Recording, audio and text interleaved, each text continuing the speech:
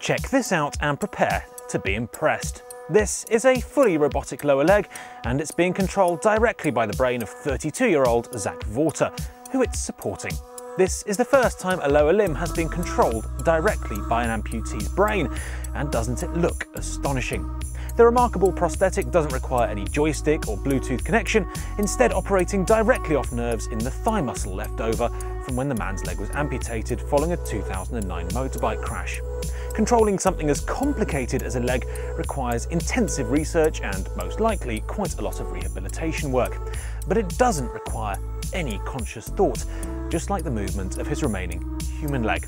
And as you can see, it's stable despite being weighed down, which is a remarkably complicated system of balance and motion to perfect, especially when moving up and downhill or even walking upstairs. The system was designed and fitted by biomedical engineers at the Rehabilitation Institute of Chicago, who reported in the New England Journal of Medicine that sensors in the foot were combined with signals from the thigh to interpret the exact movement Zac wanted to make in perfectly real time.